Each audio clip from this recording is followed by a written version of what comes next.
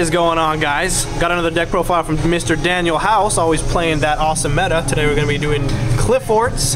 I've got a duel also coming up with this deck, and we're going to be going through the main deck, the extra deck, and the side deck, so let's get into it. Alright, so let's start things off. Here, let me do it upside down. We're going to play 3 Scout. Standard. Yeah, self-explanatory. It searches every single card in your deck, pretty much. Next, we play 3 Helix. Now, personally, I play 3. Just because there's a lot of stupid back row, like vanities. So you can just normal summon it.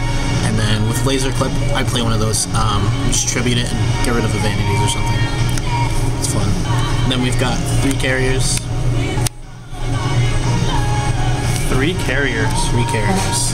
You gotta bounce the Dantes. Right. And then next, I only play 2 discs. 2 discs. I for a third? No, I can get a third if I wanted to. I personally don't like. There's actually been builds that are only playing 2. Yeah, the reason is because I really like Shell. The one Shell. Yeah. Because when you're playing against BA, this does a lot of damage. Yeah. A lot. 20. It was 28, right? Yeah, and it can. It's a piercer and it can attack twice. Okay. I can see that. And then I play 1 Towers. Everybody's like, don't play Towers. It's such a dead straw. But like, I don't know.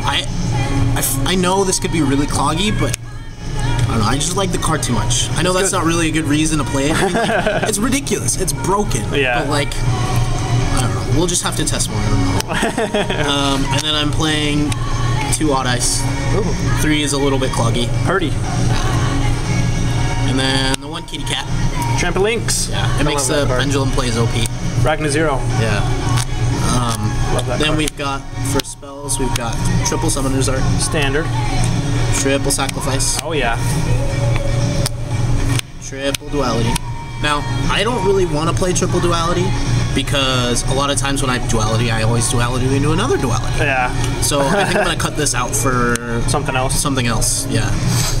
That makes sense. Like maybe a Bottomless or something, I don't know. Bottomless or... The mirror, yeah. And then we've got the Triple MST. 3 of everything. Yeah.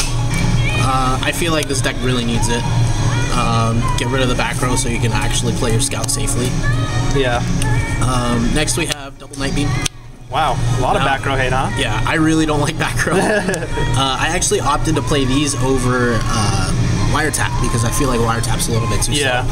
So I always like to have this in my hand because when I set Wiretap, it usually gets MST'd and then I get really mad. So for some reason. I'd rather have that security. Then we've got the Double Chalice. This card is so good in this deck. Yeah. Oh my goodness. It's really good against a lot of things right now.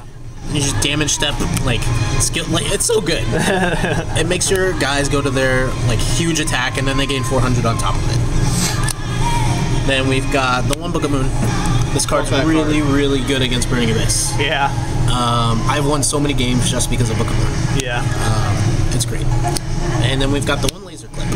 Laser Clip. Now explain this card, because I know a lot of people might be like, what the hell, what is this? Okay, so this card lets you normal summon an additional time.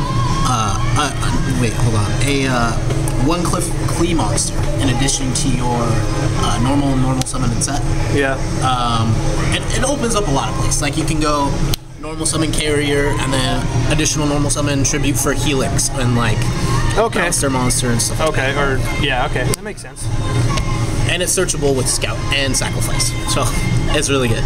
Next for traps, we've got Triple Skill Drain. Boom. MVP trap of the deck. Of course.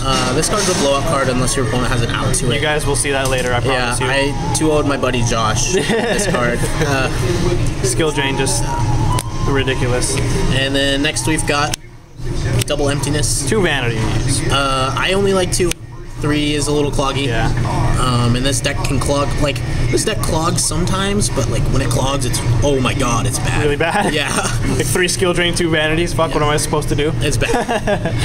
Yeah. And then lastly, we've got the 1 Climate Change. 1 Climate Change. Now, what's this? I don't know if people play this in theirs or not, or what, but... So, this card is really cool. You can activate it, and then you add up to 3 Qliphort monsters that are in your extra deck to your hand. So let's say it's really good game 2 and 3. Sometimes game 1 when they, I don't know, they might MST your scout or something like that. Then you can just add it back. Wow. Reactivate the effect. Okay. It's really good. I actually used that in the the Satellar Knight matchup you just had. So I did. We'll see that as well. It's also searchable with Scout and Sacrifice, which is really good. Nice. All right. Now next to the extra deck, I don't really go into the extra deck much, so I just really have a toolbox in here. Yeah. We've got the one Cowboy. Yay. We've got Castel. Ragnar Zero. This card is amazing. Yeah. Diamond Dart. Yep. Karen Gorgon. 101. Exciton. Black Ship. Yep. Roach. Abyss Dweller. Okay. Volcasaurus. Tyrus. One Photon Shark Banzler. Just in case? Just in case. Guy Dragon. For the Volcasaurus or whatever. Yeah. Tyrus. Anything. And then Dragosack. just because. I mean, you can make it. I mean... Yeah, seriously. I was trying to figure out, it was either this or Big Eye. But I mean, you really don't need the extra deck. Exactly. I mean, I guess Ragnar Zero's okay in the mirror match. But I mean, you have to have trampolines anyways, so it's just like... It's just there for options.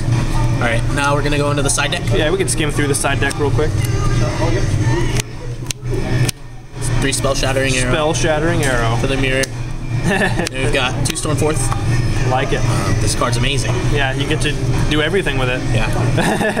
Windows, all that good stuff. Yeah. Then we've got Night Beam. Yep. And then the one Bottomless. I might move this to the main deck. I'm still playing it out. I like the card, but good for against Pendulum Summons. Yeah, it's really good in the mirror. Then we've got the one Mirror Force. Just one?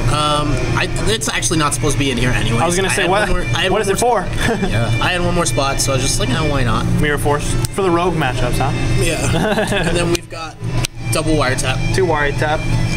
So this used to be in the main, and then you took it out for the Night Beams? Yeah. So you were originally siding 3 Night Beams? Yes. Oh, okay. That makes sense. Gotcha. It's just too slow for me, personally.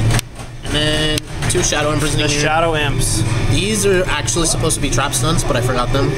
So, yeah, this is an okay card, but realistically, against Burning Abyss, trap stun is way better. And you don't even care about shit all, so. Exactly. And then we've got the double Maxi. 2 Maxis. And then we've got my favorite card in all of Yu-Gi-Oh! Oh, yeah. Jinzo. Yeah, there it is. Yeah. Super Secret Tech. Yeah. I love this card so much. It's a blowout against Burning Abyss. You just go Laser Clip, Normal Summon Carrier, and then tribute it for Jinzo, and then they're locked out of all their back row. They're just like, good. What do I do? Yeah, Burning Abyss, they can't Fire Lake, which is really key. They love Fire Lake. Alright, well that's been the Qliphort deck profile of Daniel House. Thought that would be good for you guys. I haven't uploaded in a while. Sorry about that. And I'm glad to bring you Daniel House's Qliphort deck profile. He's been doing pretty good with it at locals. And yeah, thanks for watching, guys. Don't forget to like, comment, and subscribe for more videos, and peace out.